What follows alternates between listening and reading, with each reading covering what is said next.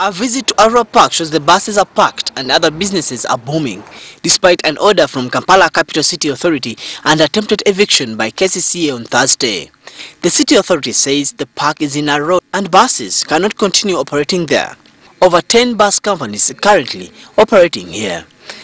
The body says these buses must move for the safety of the passengers and their luggage, as well as allow for proper maintenance of the road. The authority wants these operators to relocate to Namaiba bus terminal. An alternative, the operators here say, is not good for them. Aba KCCA banaoga batuleta batabaja kujja baja batulumbe tujja nafuti kubalumba. Kwaso nga abantu baze emyaka ewera nga 15 nga tukoba transporters kati obana tugoba wano tujja kuba tupira otulaga. He adds that KCCA should plan for this eviction as many people working in this area risk losing their jobs and clients, and this might pose a security threat to the residents of Kampala. However, some passengers using this park as a bus terminal support the authorities' decision to relocate the buses to another place.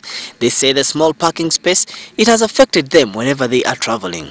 When the bus is just loading on the way, sometimes the road is very small. When other vehicles want to pass, it may just affect other people or injure people. Arua Park is mostly used by Ugandan traders to and from the Democratic Republic of Congo and South Sudan. It is here that they load and offload merchandise, including distributing them for the different destinations.